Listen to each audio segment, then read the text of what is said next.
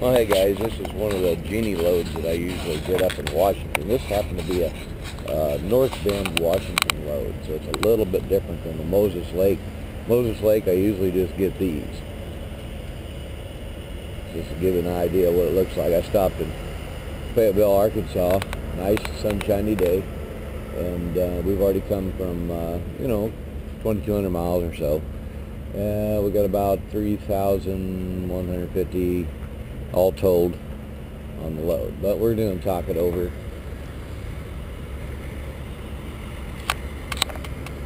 What's cool about there is they have foam underneath everything up there to protect it. We always use carpet padding, and that's just boom control. That's all that is, that one single strap. Everything will have carpet padding on the front, and it needs a 4-point tie down. So they were going to put it on the other way around and have it all backed up to here, and then put the other scissors in the back. But you can see how long the boom is. I have a 41-foot bottom, so would it have fit? It would have been cantilevered over the back end pretty good. Now, I've got a spread axle, so in Florida I have to consider that if this all went to Florida, I was 300 over on a tandem setup. When I spread it out, I got 40,000. This tandem is 34. So I was 34.3. So I did have to spread it to be legal. And that's fine, because my first stop, Hattiesburg, Mississippi, I drop one of those. Dothan, Alabama gets that one. Tighten it up. I cross the border in Florida. Good to go, because I just dropped several thousand pounds of weight right over those axles. That has to be, considered when you're doing a little bit different than a normal 48-foot trailer. So if you have a 53 or 51, you have to look at stuff like that. So let's look at this scissor lift and how we're doing. This was their photograph that they wanted. This is how they wanted it, because if you go up and straight through, then it allows accordion action, and that's not good. So securement, no movement, that kind of thing. Just want to make sure that it's up and through, and then everything's padded, just like you can see. And I carry a whole duffel bag of stuff in case of the first video watched of mine. I got so much junk, it's like, oh my god. But anyways, and I always tie my chains in knots. This has traveled 2,200 miles roughly, just exactly like it is. It has never moved. So you look at this one, set up to drop fast because it's smaller, and it was a little more offset, not as wide, so it had its own chain setup. And I had that special consideration, because there's no chain pocket setups here, not even any of these. These are for chains. And that's okay. There wasn't any put over there. It's just because of the wheel well. And that's fine. We'll get it figured out. Man, it's a nice day. What is that? Oh, wait a minute. That's green grass. What the heck is that? It's been so dang long. Been traveling a hard winter. It's been 30-some degrees every night, sleeping even in close to spring. But that's fine. I have a good heavy sleeping bag. Anyways, right down the line, everything's good there, and everything's good there too.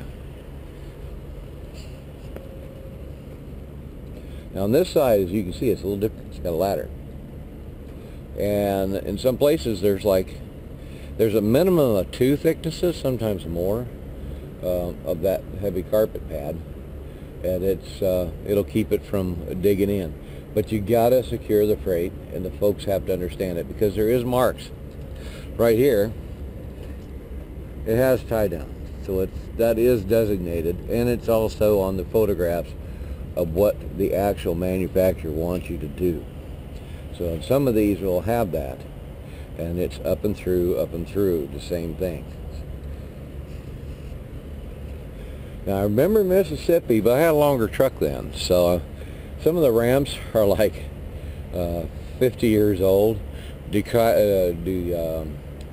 dilapidated, decrepit, and concrete falling out. I've had troubles in Mississippi before, so when I get over in there, just as soon as I can, I'm going to be tightening things up so I can make some of these corners a little better, because when the ramps tighten up on an interstate, and there's no place to go. You know, if you got concrete that's falling off, it's going to cause problem with tires.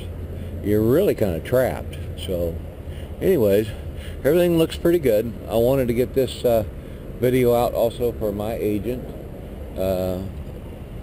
He could have us look-see at what the load does, what it looks like, what it takes to get it all tied down.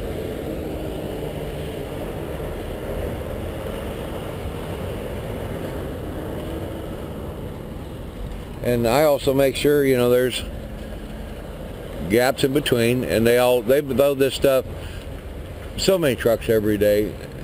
They'll load you, usually they rolled this one on, they drove it on from a ramp, even a step deck, and so you'll have to dock it in this particular location. You have to dock it at the other one too, but it's an exterior ramp. They drive it from the outside, not inside the building. A little bit different setup. But on these, they pull you out, get you out in the open, and then they fork truck this stuff right on the money. And they put guards up on the side rails, so they have space markers, so they know not to go too far. So once they set it, that's it, it's done. So I tried to pick a quiet section of the truck stop, but it doesn't always work. Looks like I had a little slip through here, but it's so tight, everything's so good.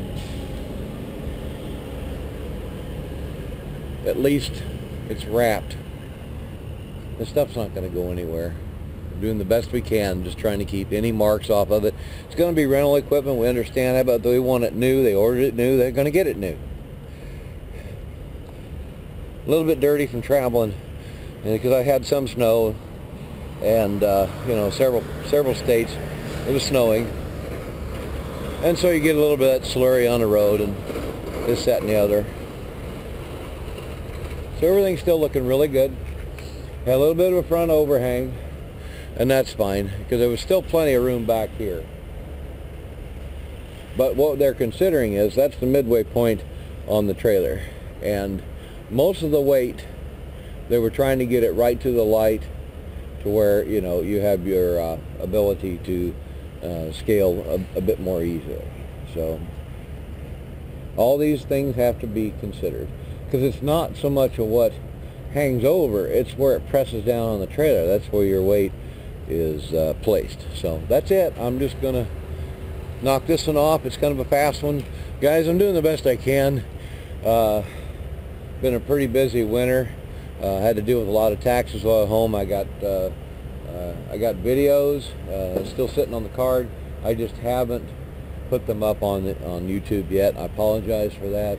I'm just trying to deal with well, life in general. You know, it's just the way it goes. It's been kind of a tough one, but good things happen also. I got home to my doctor and got all squared away, and got the hell off of hypertension label and DOT physical, because I lost weight. And you probably saw the one video I started doing fruit smoothies and, you know, with greens and stuff, and started making little changes. And you know, I didn't lose a lot, but it was enough to take my blood pressure down. So what can you say? You know, a lot of things trying to improve, constantly trying to stay healthy out here. It's not easy on the road. There's so many temptations. They're doing better, but you could just sit there and eat pizza and get fat as hell. I don't know, but you know, I do like my pizza, but I try to supplement it with other stuff. It's all about balance, I guess. So I'm getting off subject. So you guys have a great day, and we'll see you down the road.